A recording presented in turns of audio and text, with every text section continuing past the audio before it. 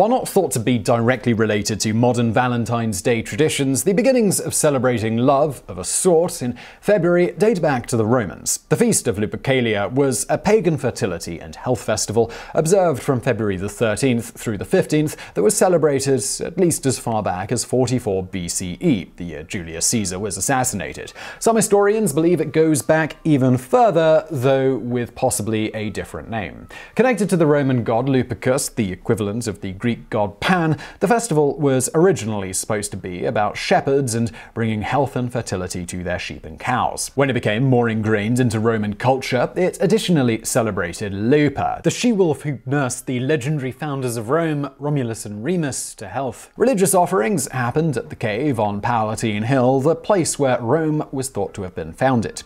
The ceremonies were filled with animal sacrifices, the wearing of goat skins, and nudity. Priests would lead sacrifices of goats and young dogs, animals who were thought to have a strong sexual instinct. Afterwards, a feast would occur with lots of wine flowing. When everyone was fat and happy, the men would shed their clothes, drape the goat skins from their earlier sacrifice on their naked bodies, and run around the city striking naked women. As Plutarch described, Lupercalia, of which many write that it was anciently celebrated by shepherds and was also some connection with the Arcadian Lycaea, at this time many of the noble youths and of the magistrates run up and down through the city naked, for sport and laughter, striking those they meet with shaggy thongs. And many women of rank also purposefully get in their way and, like children at school, present their hands to be struck, believing that the pregnant will thus be helped in delivery and the barren to pregnancy. It has also been speculated that there was matchmaking that went on during the feast, akin to what people did at festivals during the Middle Ages. Whether the original feast had it or not, later young men would draw names of young women, randomly pairing up one another during the feast.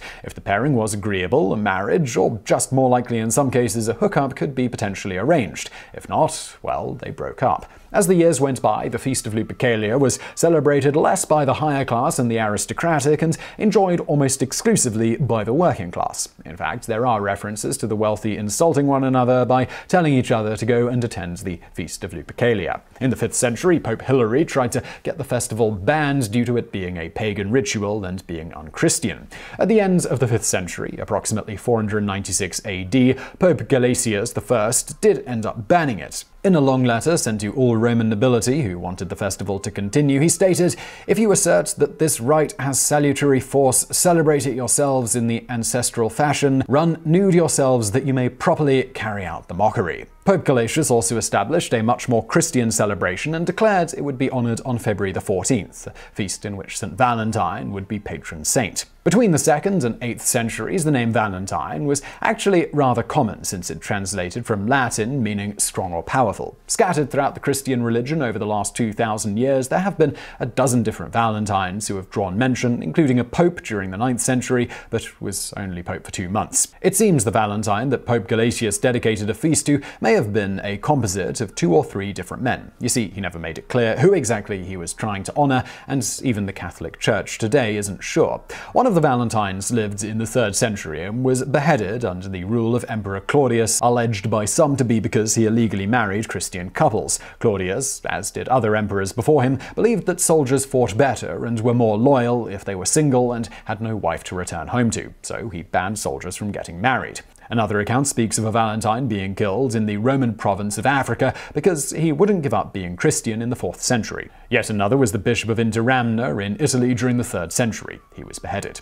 Back to 496 AD, Pope Gelasius I instituted the feast in which St. Valentine would be the patron saint, which some have conjectured was meant as a replacement for Lupercalia, as co-opting pagan rituals to turn them Christian has been a time-honored practice of the Catholic Church. Whatever the motivations, Gelasius' feast didn't really catch on, and no such holiday was commonly celebrated in the middle of February for the next 1,000 years or so, until the 14th century. It should be noted that while Pope Gelasius did ban Lupercalia and proposed a new holiday, it is thought by many historians to be relatively unrelated to modern Valentine's Day, in that it seems to have had nothing to do with love. For instance, it has been speculated that it was simply a feast of purification.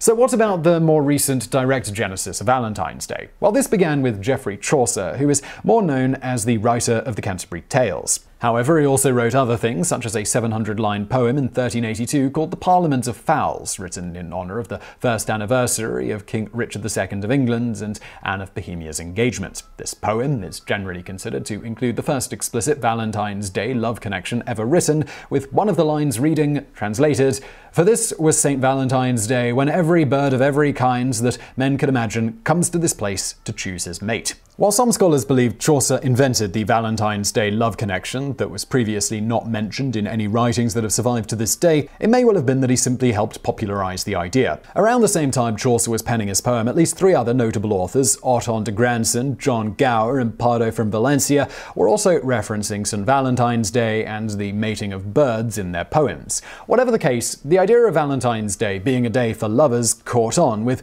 an early Valentine being written by Marjorie Brews in 1477 to John Paston, who she called "my right well-beloved Valentine." Over a century later, Shakespeare was writing about Valentine's Day in, among other works, Hamlet, with this line: "Tomorrow is St. Valentine's Day, all in the morning bedtime, and I, a maid at your window, to be your Valentine." Fast forward to around the 18th century, and the idea of exchanging love note cards on Valentine's Day started to become extremely popular in Britain, first handmade, then produced commercially. Initially called mechanical valentines, this tradition of exchanging love notes on Valentine's Day soon spread to America. Esther A. Howland, whose father ran a large book and stationery store, received a Valentine and decided this would be a great way to make money, so was inspired to begin mass-producing these cards in the 1850s in the United States.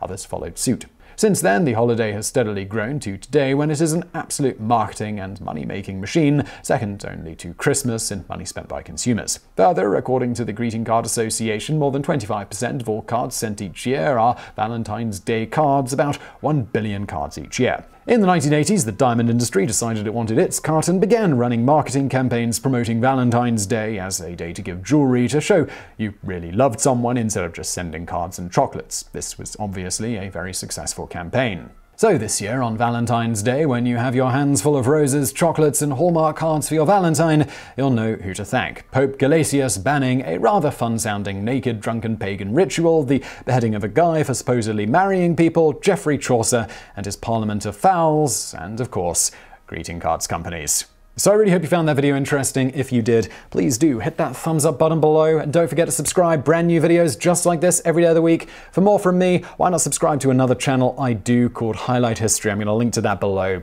And as always, thank you for watching.